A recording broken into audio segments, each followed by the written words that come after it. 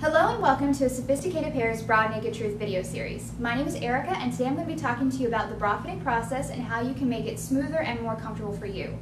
To help, I've compiled a list of do's and don'ts that you can apply for your first or your next bra fitting.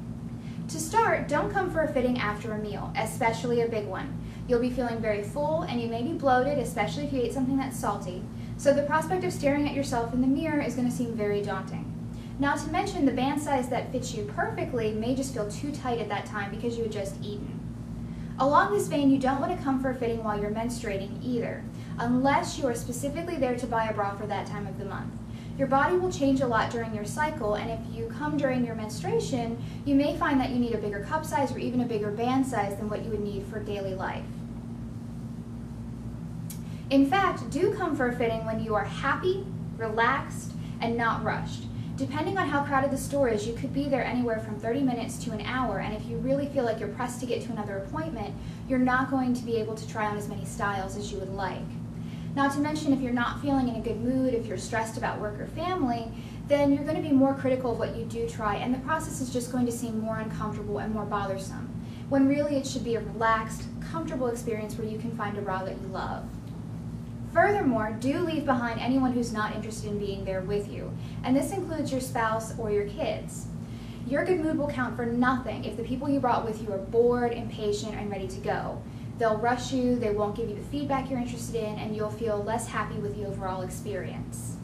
Before you come in for your fitting, do write down what you need and what you want in a bra.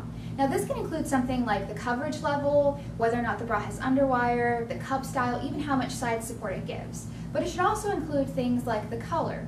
For example, if you have a lot of light colored shirts in your wardrobe, you're really going to want to focus more on flesh tone or white bras versus stocking up on black or other colors. Also, do bring a sample of the clothing you wear on a day-to-day basis with you. This will help you identify whether or not a bra is going to work for the majority of your wardrobe. For example, if you find that you're constantly wearing knit tops, some of our seamed or embroidered styles may be too visible under most of your clothing, and it would be something that you would consider maybe as a special occasion bra rather than stocking up on it as an everyday bra. However, don't be inflexible. Listen to this fitter's suggestions and ask questions, because there may be some fit issues with the bra that you think you want that could be corrected by going with a slightly different style. For example, a lot of women struggle with molded cup t-shirt bras because they don't have the firmness in their breast tissue to really fit the cup. And a lot of times what you'll see is the breast tissue falls to the bottom of the cup or in the center. In their case, it may actually be better to look for something like a seamed bra. So listen to what the fitter suggests and keep that in mind, and realize that you may have to compromise a little on what you thought you were going to be able to purchase. Additionally, don't judge a bra by how it looks on the hanger.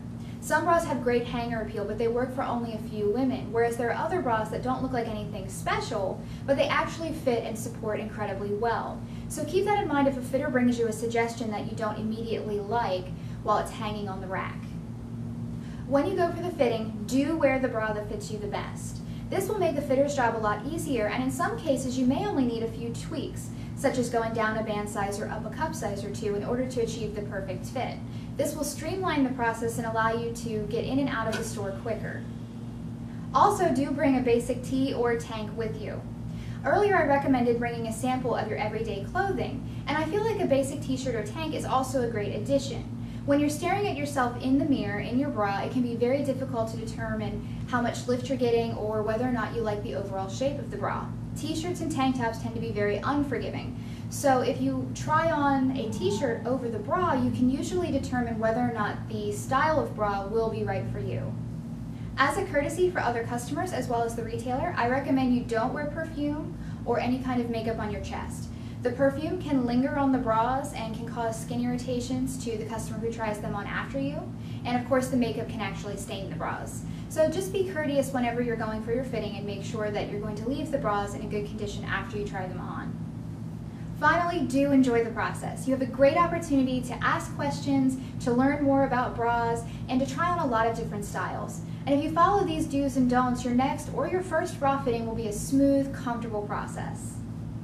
As always, if you have any questions, comments, or suggestions, please feel free to email sophisticatedpair@gmail.com. Don't forget to check out the other videos in our Bra Naked Truth series, as well as our blog, Twitter, and Facebook page for all the latest news and event information. Thank you.